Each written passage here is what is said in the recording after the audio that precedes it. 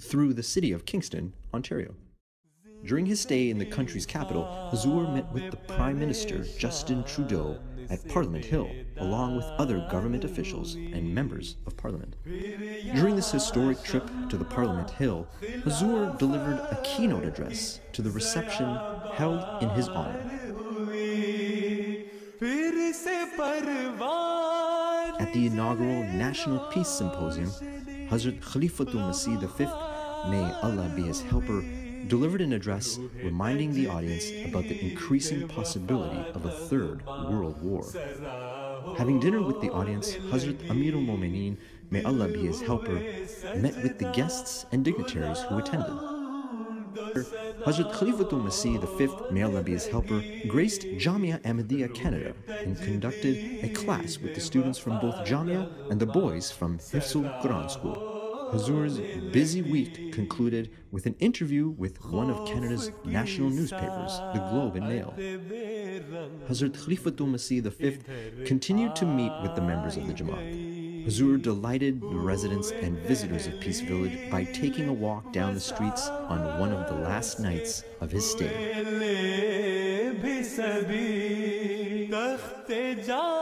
Leaving Peace Village, Hazrat Amirul Momineen, may Allah be his helper, traveled to Saskatchewan. Arriving in Saskatoon, Hazur departed from Regina, the capital city of Saskatchewan, where Hazrat Amirul Momineen, may Allah be his helper, would inaugurate the Mahmoud Mosque.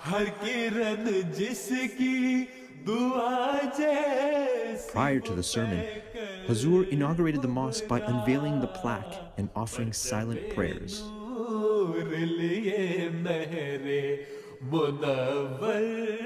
Built mosque, the Mahmoud Mosque was funded by local Ahmadi Muslims. In a first for Jamaat Canada, local community members played a significant role in its physical construction, as many volunteered their time to help construct the mosque. A total of 41,500 man-hours were dedicated by local Ahmadi Muslims in building the mosque. Reminding Jamaat members of their duties to humanity, Hazur explained that we should not only be happy by the construction of a mosque, but rather our target should be to increase the number of people who believe in Allah and His Messenger. May peace and blessings of Allah be upon him. Hazur held one-on-one interviews with both Global News and CTV News Saskatoon. What do we as Canadians have to do to foster more inclusivity in the world? You see, what the world needs today is to stop all type of atrocities and spread the peace and love and harmony. So this is what every person should do. And being a big nation, Canadians should also play their role. Khalifatul Masih, may Allah be his helper, visited the construction site of the Baitul Rahmat Mosque. Departing from Saskatoon to travel to Calgary, Alberta, Hazrat Amirul Momineen, may Allah be his helper, arrived safely to Baitul Nur Mosque at approximately 12:30 p.m.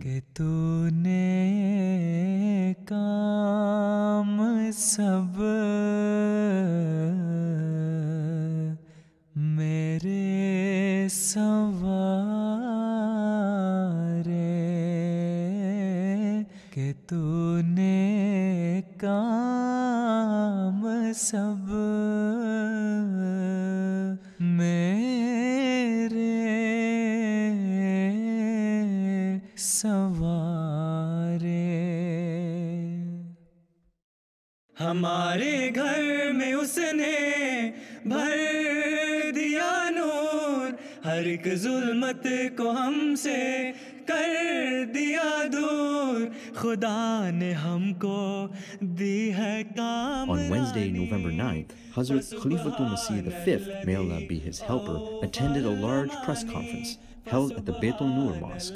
Several prominent members of the Canadian press were present, including CTV, Global News, CBC News, Metro, and City TV. As this truly historic tour came to an end, there had been many remarkable and unforgettable moments. From Hazrat Amirul Mu'mineen, may Allah be his helper, historic address at the Canadian Parliament and York University, to holding classes and educating students in each city, Huzoor had attended a large range of events, including a large number of press conferences, as well as opening the first purpose-built mosque in Canada, which was constructed by volunteers in Regina, Saskatchewan. It was an incredible experience and privilege to have Hazrat Amirul Mu'mineen, may Allah be his helper's presence in Canada, celebrating 50 years of Ahmadiyya Muslim Jamaat's establishment.